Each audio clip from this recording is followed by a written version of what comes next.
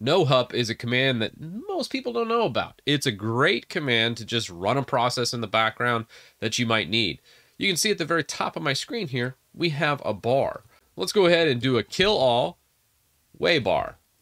That kills my bar. Now, if I launch way bar here, well, it launches it, but as soon as I kill this terminal session, it loses that way bar. And if I do way bar and then ampersand, well, that's fine, but as soon as I exit this terminal, I lose my way bar again. This is where NOHUP comes to the rescue. So we do NOHUP, or no hang up is what it stands for. We do way bar and we do the ampersand again. You can see we have our bar back. And if I kill this process, the bar remains.